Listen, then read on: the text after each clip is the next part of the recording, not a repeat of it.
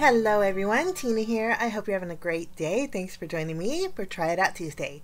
Today we are going to create a dragonfly card using a stamp set from Pink and Main. It's called Daisy Bugs. Super pretty stamp set. This is actually a new release over at the Pink and Main shop. I did pick up the coordinating dies to go with it. And while I was there, I did a little extra shopping. I picked up the stencil. It's the Daisies Stencil, and it's so dainty and pretty. I just love it. And then let me take it out of the package. I wanted to share with you what it looks like. You can see the swirlies and the daisies. It's just so pretty and dainty. So I picked up this. And I also picked up another goodie that I get to share with you. We're kind of doing a review today. Before we do that, I do want to spray my stencil with the Pixie spray, and we'll let that set. But Pink and Main had just came out with some brand new blender brush. Now, I saw the review on this and I thought, I gotta give it a try. The price point on this was great. And the neat thing is it has its own little storage container. This is the Ergonomic blender brush by Pink and Main. It was only 10 bucks. And I like that it had its own little storage container. And Michelle, the owner of Pink and Main, said you only need one brush because it cleans off beautifully, and then you can just reapply a different color of ink. I like the fact that it sits flat on your desk. I love that. I don't know why. And then it sits flat on your cardstock. So it's surface to surface with a normal blending brush. And I have lots, guys. This is my newest set.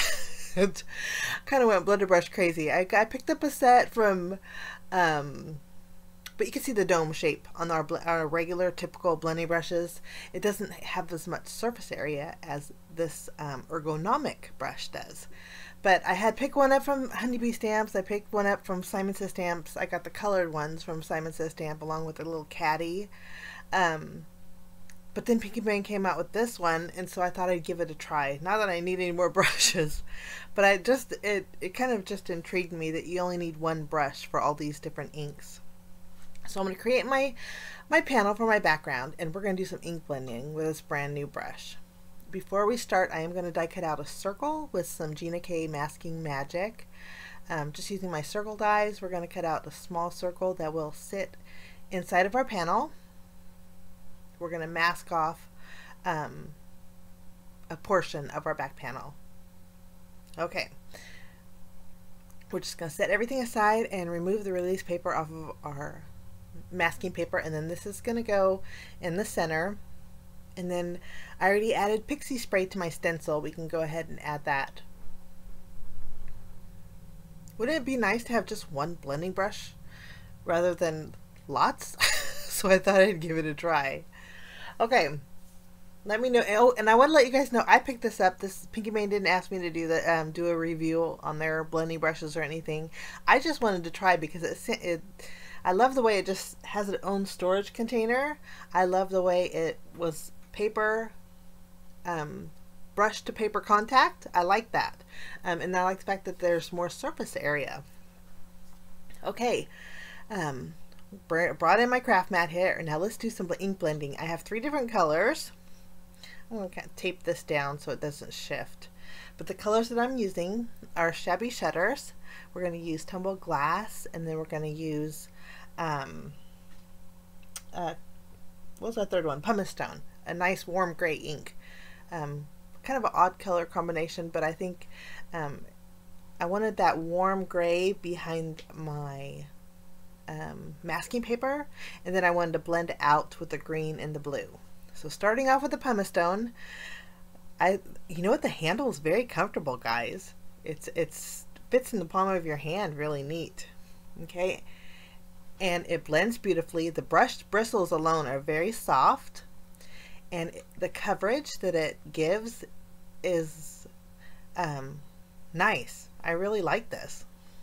Okay, I'm just blending just a hair outside of that masking paper, and then so once I have a little shadow there, all you have to do is take your stamp chamois and then wipe it off, and then you're ready for the next color.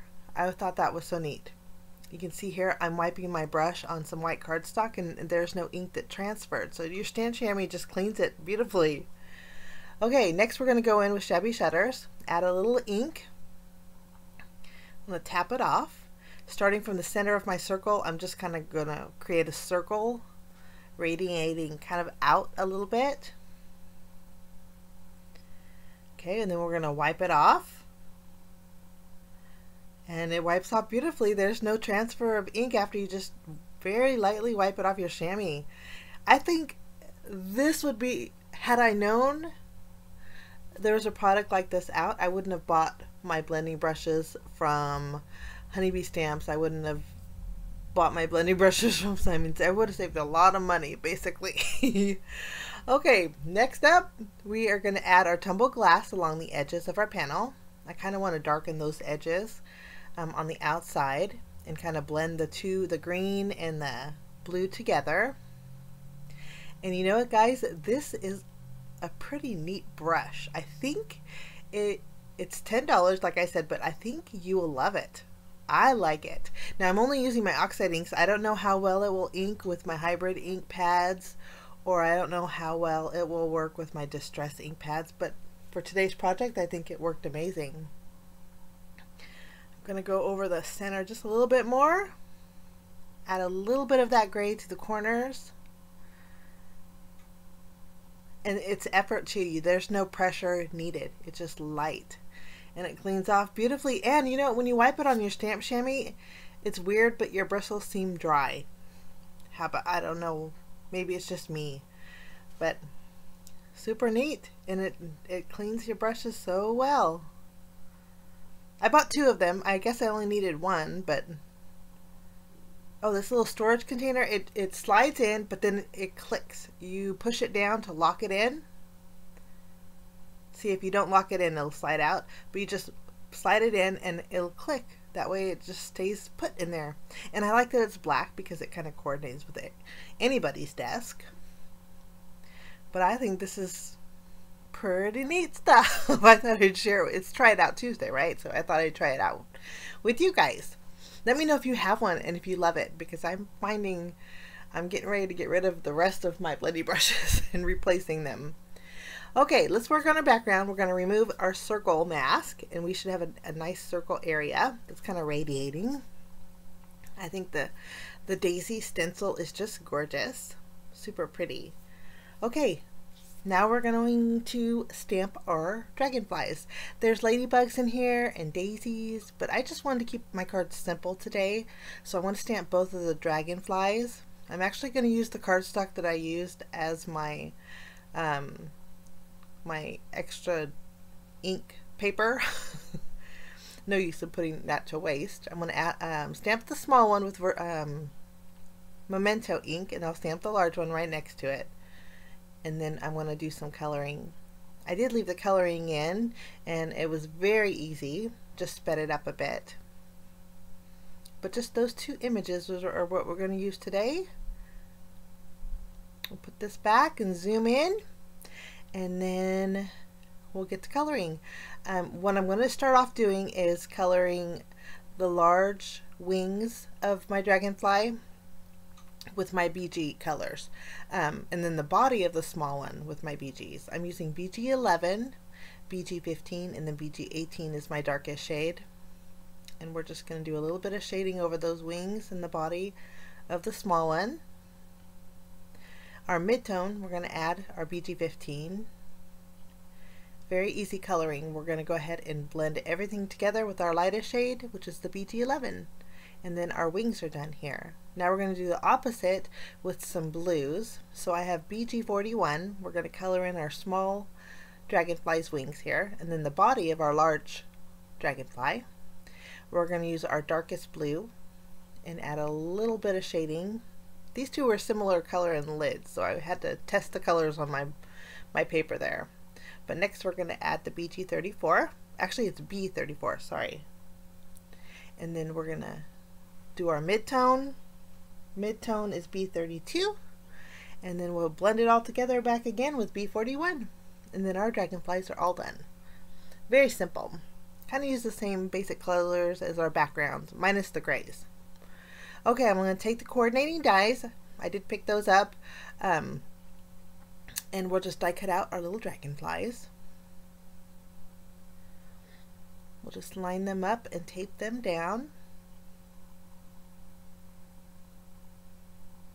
And then while we're die cutting, I'm also going to die cut out a circle from the same cardstock. Now the circle size is one size smaller than the circle that we die cut out with our masking paper. So we're going to have a little bit of a white edge. This is actually the smallest circle in my die set. Once everything's die cut, we're going to stamp our sentiment. In the stamp set, the Daisy Bugs stamp set, there's a sentiment that says hello, and then there's a secondary sentiment that says sweet friend. So I'm going to use both of those today. Just kind of figuring out my placement first. We'll grab our sentiment, and I'm going to use my VersaFine Onyx Black ink to stamp my sentiment on the center of that circle. We'll just ink up our hello, stamp that, and then I did stamp sweet friend on another piece of white cardstock and then just trimmed it down by blocking it off. We'll pop that one up. Okay, we're going to go ahead and add foam adhesive behind our background panel, and then this is going to go on an A2 size card base. Just remove the release paper and place this in the center. The panel size that I used was 4 inches by 5 1/4, so you can see it leaves me a little bit of a white border on my card base. Next we'll add foam adhesive behind our circle here and behind just the body of our dragonflies, and then also behind our sweet friend. Now I offset sweet friend, and then we're going to go ahead and add a butterfly to the left and to the right here.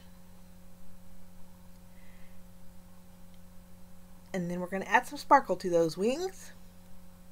I think we're going to use our Ranger Stickles. This is probably my new favorite. Usually I like the white blizzard, but this is such a pretty color. It's the diamond Stickles. I want to add it just to the wings and also to the bodies too. And then we're going to bring in some gems. The gems that I'm using are from Nuvo, and we're going to add large gem to the head of our dragonfly and then a smaller one to the body, and then we're going to add just a few around our sentiment area. Add a little extra sparkle, a little subtle sparkle.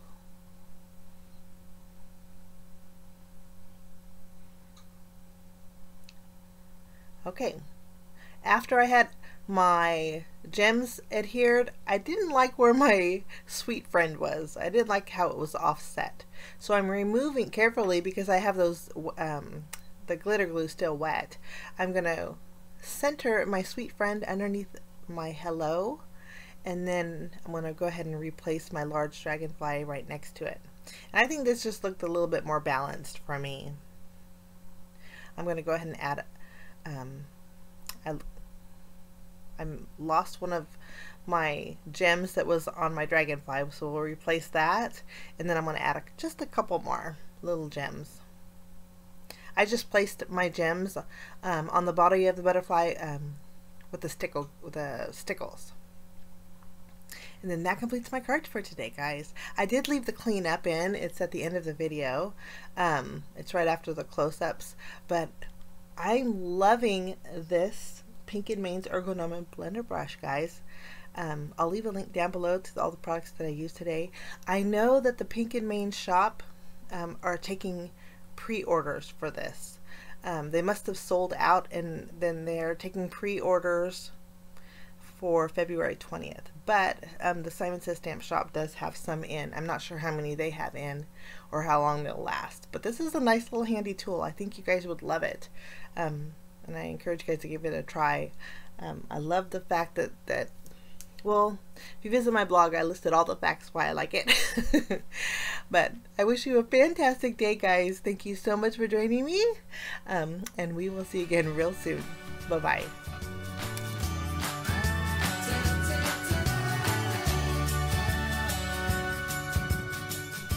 Okay, guys, I'm back. I wanted to share with you, I know I'm going to get questions, so this is probably just easier for me to share with you. This little caddy here I picked up at Walmart. It's new, and it holds my heat embossing tool perfectly. There's a center spot where it just slides in there, and then it rotates, and it was pretty inexpensive. I picked it up at Walmart in the makeup aisle where the makeup bags are, and so that's where I got that little caddy. It actually is working out really great. I might end up getting another one and replacing that gray one that I have on my desk, but so far I'm liking it. It's just made of plastic. And then I've also gotten questions about my stamp storage and my die storage. Now for the new year, I wanted to redo my storage system, and I picked up some new little bins from Spellbinders, and I also picked up some storage pouches and some file tabs from Spellbinders. I'll link them down below in case you guys want to check it out, but I'm actually going to do a tutorial on how I've been storing them. It's been working out great for me, and I like that there's a little file tab on the top of them. It's easier to thumb through, and then the plastic sheets are very heavy, durable, and they fit an Avery Elle pocket beautifully.